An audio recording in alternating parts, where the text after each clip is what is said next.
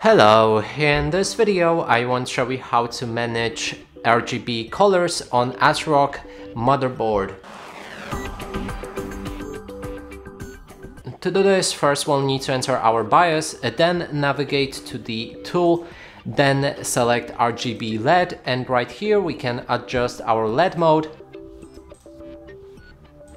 Then select the colors. You can switch between different options like color red, green, blue, and enter different values and the color should change. There's also option to change the speed on how fast the specific mode cycles, and also a brightness, so you can adjust how bright this LED lamp will flash. And that's it for this video. Hope you like it. Please consider subscribing to our channel, leave a like and a comment below.